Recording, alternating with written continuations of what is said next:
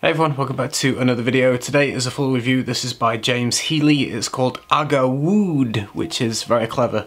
And this one, I've just sprayed it on a test strip because I don't want to put it on my body again. But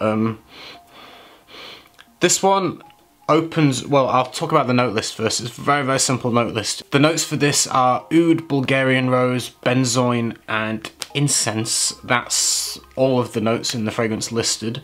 What I get when I first apply it is a very smooth oud note. Now,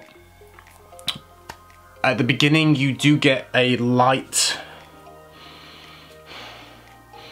hint of rose. It's not massively pungent, it's more subtle. The woody oudiness is the main focus for me, with a nice kind of fresh balance of rose there. It's present, you can smell the floral. It's a little bit brighter, it's a little bit fresh. It's quite a nice rose note. It mixes well, obviously, with a very smooth kind of oud. The oud, this particular oud to me, has no major funk or animalic notes. It's incredibly mellow and smooth and not hugely, doesn't have much character, should I say, in terms of oud. Now, I will say that I don't think it's real oud. Personally, I might be wrong. It is possible that it's natural.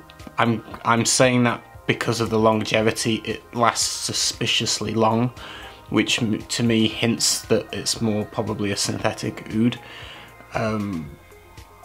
So there you go, but we'll talk about the performance a little later. I get a very mellow, clean, woody smell.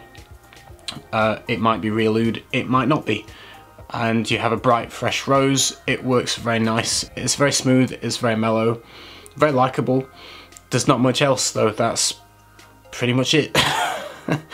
As it dries down, you kind of lose the rose after about the 2 to 3 hour mark. The rose starts fading back and you get really pretty much just a balance of the very smooth woody notes with a slight amberiness. I don't really get incense in this fragrance. I don't smell like frankincense notes or anything. There's no like smoky incense going on. It's more smooth wood, smooth dark kind of woody notes. No animalics, no funk, very, very smooth, very clean, with a hint of a very smooth amber, just like a benzoin basically. And a very, when you wear it, there is kind of an aura of a, musk isn't listed on the notes, but you do get an aura of a musty quality, like an aura to it of a mustiness. So there's that, and basically it doesn't change then. From once you've lost the rose, it stays like that. Smooth wood, a little bit of resin, amber. There's no major sweetness in any of this to me, which is good. I actually prefer that. So it just tails away as that, and it smells like that for a really, really long time. In terms of performance for this, I would say generally 12 hours longevity. However, when I woke up the next day and into the next afternoon, I could faintly smell it on my hand as a soft skin scent. So up to 20 hours it was still there, kind of noticeable, not projecting or anything, just as literally as a soft skin scent in certain places on my hand 20 hours later. So, but I'm going to say 12 hours longevity as a very soft skin scent, but you kind of notice it 20 hours later. So very, very long lasting, which is why I think probably more of a synthetic oud. It might use a little bit, it might use a bit of both. It might have a little bit of natural and some synthetic to bulk it out. I don't know, but it's unusual for a natural oud to last 12 to 20, well, 20 hours in an attar, maybe, but as a diluted in alcohol perfume, not really. So they kind of cap out like 6 to 8 hours normally for a natural oud. So for like 20 hours, I'm guessing it's synthetic. So that aside, it does smell good though. I actually like it. I think it's a good fragrance. It's not the most interesting. I think it's very safe. As far as rose ouds go, it's not unique. It's a very smooth, clean oud with a nice bright rose opening top note that just goes into a little bit of amber and smooth wood.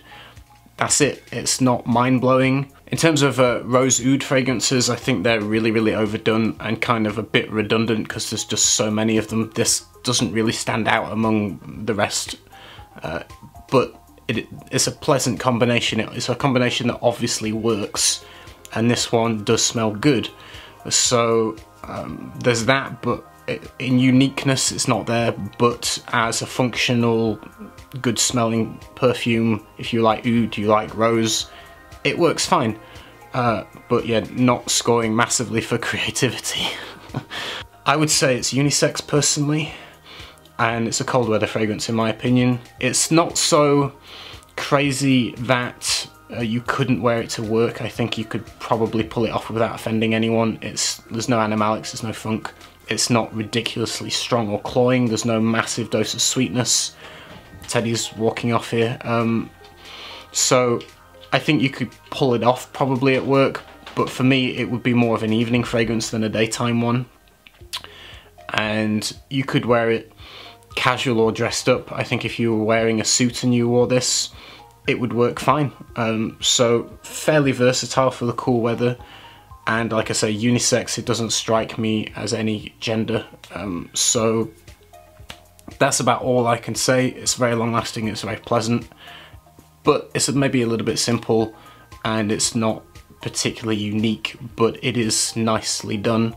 It'd be nice maybe if there's a little bit more interest there, but it's very pleasant nonetheless, and I enjoyed wearing it.